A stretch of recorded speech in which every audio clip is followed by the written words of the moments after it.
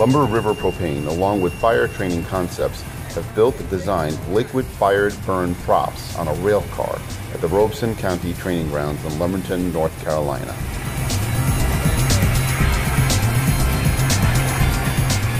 It takes a minimum of 4 attack lines and about 16 to 20 people to control this massive blaze.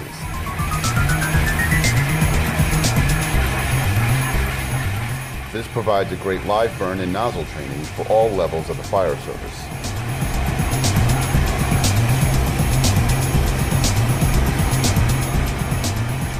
If you are interested in training, please call Fire Training Concepts of Lumberton at 910-740-0861.